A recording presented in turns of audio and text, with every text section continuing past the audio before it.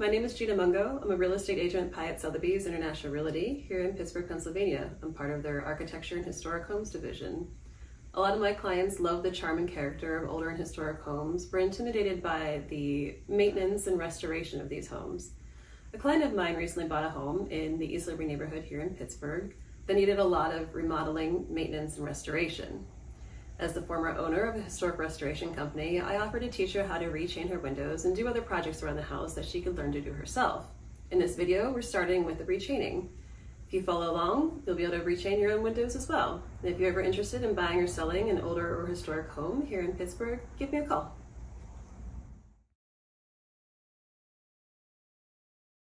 The reason why we have chains in windows is so that they can open, they're counterbalanced. So in here, this part of the wall, it's called the court. You'll open that up shortly, we'll see what's inside. What we're hoping is in there is a weight on this side and a weight on that side. Together, those two weights will equal the weight of this very heavy window that obviously can't be moved up and down easily. When we replace the chain, the counterweights will balance it out, so we'll be able to open it and close it easily, and it'll stay open when we want it to stay open. So what we need to do first is pop this guy off. I usually like to look for an area where there's already maybe a little wiggle room and just get it in there. Taking this out, this is the trim. This helps keep the window in place. So when you pop this guy out, the window will be able to move freely in and out. So we'll do it on both sides. Usually you like to try and do it right next to where you can see there's a little nail, because when you do it right in the middle, that's when it wants to break. You do want to be careful when you're taking this out, because sometimes the window will just be very eager to pop out. So if you're usually like to work with a partner, so someone kind of spotting the window, keep making sure it's in place. We're lucky here because this window has a little lock on top, so it's locked in place so it's not going to fall on us.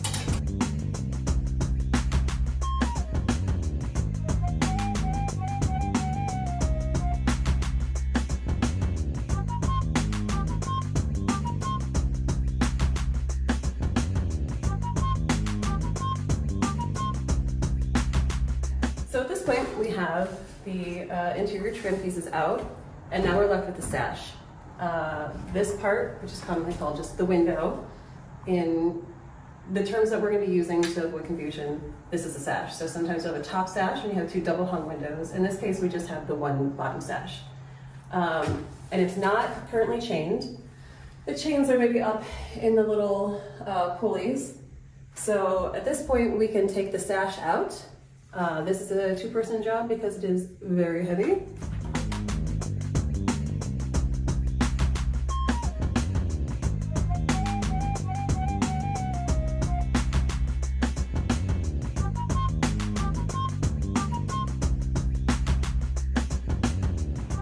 So we took the sash out and you can see that there is this weather stripping here.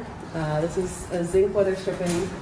There's a V shape right here that goes into a channel in the edge of the sash of the wood. They routed a little edging in there and that's supposed to pop in. This is fine if this is what you have and you're able to reuse it. I really like using spring bronze because it puts pressure against the window at all times and forms like a lock there to really avoid any weather getting in. And this is usually, as you can see, a little janky. So we're going to take these out and replace it with the spring bronze. After all that's done, I like to go over the wood and see if there's any nails sticking out, and there are quite a few, so I'm going to remove those. Get them out of here. These are just little brads. And then we get to the fun part. This right here is called the port. This is a little secret compartment, you can see, and this is what contains the counterbalance weights. We're going to open this up and hope that there's a weight in there. So right now I'm taking out the stop. We need to remove this piece, the stop, before we can access this panel, the port, because as you'll see when you take it out, there's a little lip on it that keeps us in. So this needs removed so we can access the port, which contains the weight. This is one of my favorite tools. It's called a zipper tool. This is used when you're trying to remove a stop. And a lot of times in these old houses, these have been painted a billion times. So to break the paint seal, we use these serrated edges on the zipper tool to break it up, and then we'll be easily able to pull it out.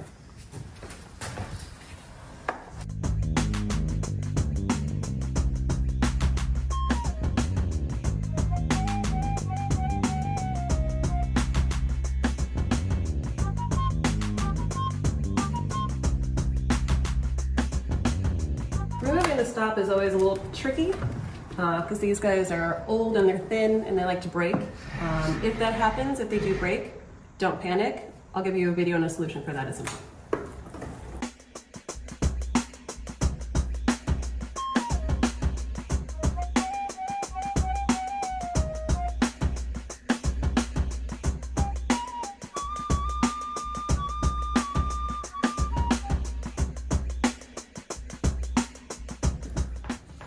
So now that we have our stop out, we want to hang on to this guy because we're going to put him back in. We're going to reuse them like almost all of the parts because they're all built to be reused or repaired. This guy came out in great shape. He was easy. We're going to keep him and hang on to him. Now we got our little stubby flathead guy and we're going to get into the port.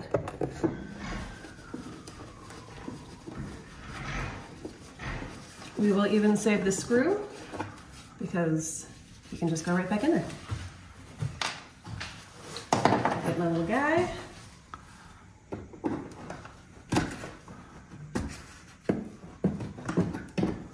It's the moment we've all been waiting for. Will there be a weight in here? Oh no! Oh. We've got a weight. He's a big one. All right, so we got our weight in here. As you can see, he's very big because this is a very big window. And now we gotta figure out a way to get him out. So we're really lucky that the weight is here. A lot of times, and this sounds very odd, the first thing I do when I open up a port and I see that there's not a weight in there is I go into the basement and I look to see if there's a weight down there. Because a lot of times when these chains break, the weights are so big and so heavy that they bust through the wall here and down into the basement. So always look there first. And if you can't find it in the basement, I'll put a link in the comment section that will show you where you can buy new weights. So this guy still has part of his chain intact. It just wasn't connected to the window. So we're able to lift the chain. And you can see how when you pull the chain, the weight goes up and down. We're also going to use this leverage to help ease him out of his little cocoon here. And sometimes it takes a lot of wiggling to get these guys out. And you'll be able to see just how big he is because it is a huge window. It's a baby. So we've got this giant weight. We can see that he's still connected to his chain here. So we're gonna snip that off, pull that out, and rechain him. So you can see the chain is held together by a hook here. You just unhook that guy, and we'll be free. So we can just pull the rest of the chain right out from here. And this can be thrown away because we're going to replace it. All right, so now we're going to get to the actual chaining process. This is a stainless steel bronze tip chain. I think it's lovely and it'll last forever. And it's rated for the weight of the window. So there's different types and gauges of chain. This one is specific for a very large window, so that way it'll last another 150 years and not break. And I'm going to show you how to measure your chain appropriately. So I like to thread my chain through the pulley flat end first. So you can see there's a taper on this end. I like to have that go in first. I just feel like it makes it go up and down a little more smoothly. We feed it through the pulley up here. You can see there's a round wheel here. And because the weight of the chain is rather heavy, once we start feeding it through there, eventually it will come down through the port wall and we'll be able to grab it like that. So now we're ready to thread the chain into the weight. We're going to use a little clip. Looks like this. There'll be a link in the comments on where to buy those. I'm gonna thread it like a giant sewing needle. Let me put the small end through this hole and the bigger end through that hole, and then we tighten it up.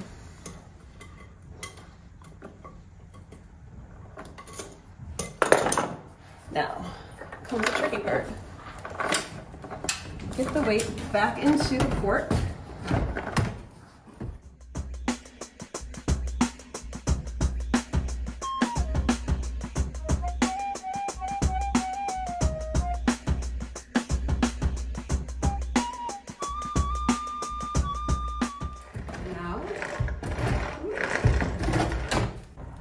Now that the chain is cut, we take our spiral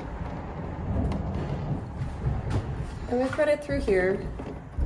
So right now it's just a placeholder because now we have to do all of this to the other side.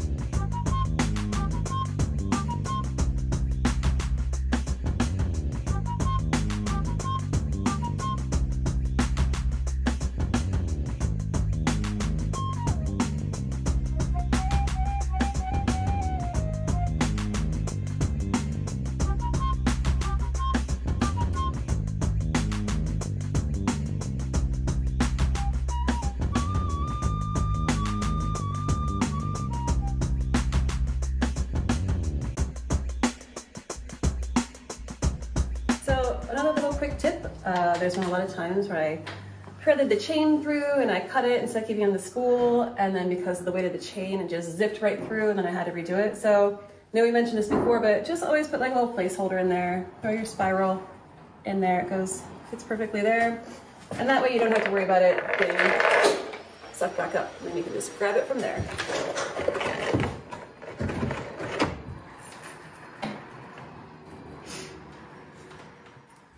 Now that we have it changed, we're gonna put our port hole back in.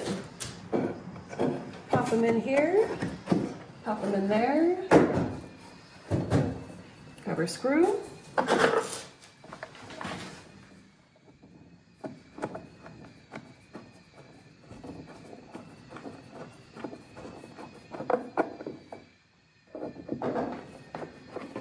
And there we go. Now that we have our port back in, we can put our little stop back in. This little guy in here, up here.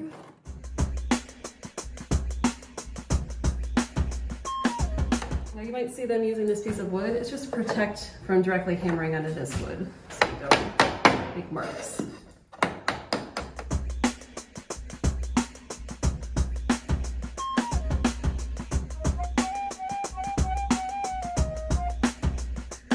Now that he's in his home, these full finishing nails, just 3 for this one, pop them back in there. Now that we have our port, our stop, our chain back on, we're going to go measure the sash so we can put in our spring bronze weatherstripping on the side here. So this is spring bronze weatherstripping. When you go to do your windows, you want to measure the width of your sash and find the appropriate width for your weatherstripping. I'll send you a link to that in the comments section. The point of this is to seal the window against incoming breezes, wind, weather, etc. So once this is on, I'll show you, we'll score this edge. It'll make a flange, it'll press against the window and keep it nice and tight. In the meantime, what we want to do is measure the length of the window. So from bottom of the sash to the top of the sash is 51.5 inches. We'll take our spring bronze and go back over to our opening and attach it with, you can either use penny nails or you can use a staple gun, and I'll show you both. Okay, before we get into the weatherstripping, I want to talk about a couple things about it. It is a rascally little snake. It is set to be tense. When you score it, it creates a tension. So it's just wants to wiggle around and get out of your fingers, and if I let go right now, it would go boing all over the floor and unravel everywhere, and it's a mess. Also, super important, this part right here is extremely sharp. Don't touch it, avoid it as as much as you can. It will slice anything that it comes in contact with right open, including my little thingies a couple of times. So that's what you need to know before we get started. So now that we went over that, a little snake down and measure on the side of the window. We determined that that was 51.5 inches. So we're gonna start at the bottom of the sash, the bottom of the wall, and we go up 1.5 inches. Mark here.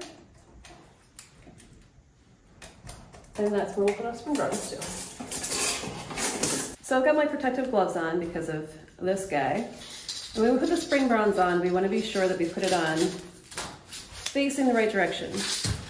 As you can see, there's a lip right here, a little divot. We want to make sure that that is facing the interior so that when we score it, this will flange this way towards the window and stop any weather from getting in.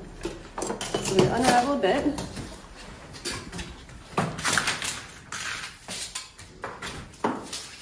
Go up to our mark.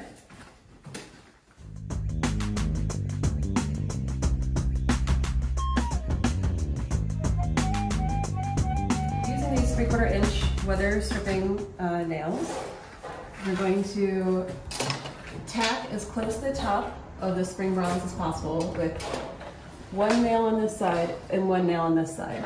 This will be the only part of the spring bronze where you put 2 nails side by side. The rest of the way down is going to be along this line and not this edge until we get to the bottom, where we'll do 2 more.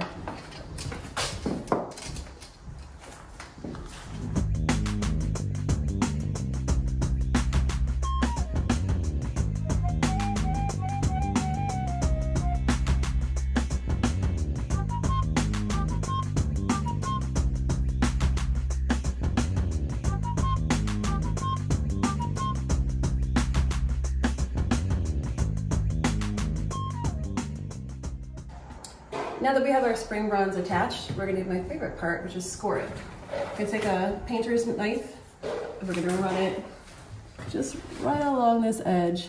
It doesn't have to be perfect, but you can see how it starts to draw the bronze out into a little flange.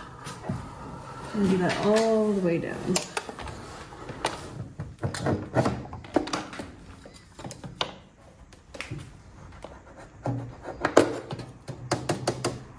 Now we have tension. All right, now that we have the spring bronze on both sides, it's time for the fun part. We put the sash back in and have a fully functioning window. Now that we have our chain through the pulley, we're gonna pop our sash back into the opening. Now this is a bottom sash, so that means that we want the weight to be all the way up off of the bottom of the port wall. So we want it up at the top of the port. What that does is counterbalance the weight of the window. So let's say this window is probably about 100 pounds. Each of those long weights that I showed you earlier are 50 pounds, so it perfectly balances the weight. So that means when we open the window, the weights will drop down, counterbalance the weight of the window, and keep it in place no matter where we want to position the window. To do that, we have our now I'll already go ahead and mark where my spiral goes, but you'll see in this channel over here, you want to pull down until you can't pull anymore. Give it a little bit of slack then. And that's about where you want your spiral to go, in this hole. And then you screw it into the wood. Now you want to be really careful because if your screw is too long, it'll hit the glass and cause the glass to break. So you want to make sure that you know how long the divot is into the actual wood and make sure that your screw is not too long.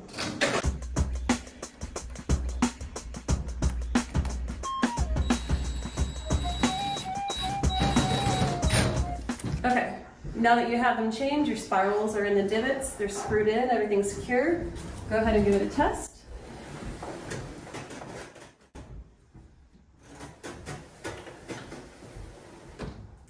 And now we're going to put the interior stops back in. All right, now we're just going to pop in our stops, put in a couple finishing nails. We're going to make sure it's not too tight against the window so it's not hindering it from going up and down, but close enough that it won't wobble back and forth.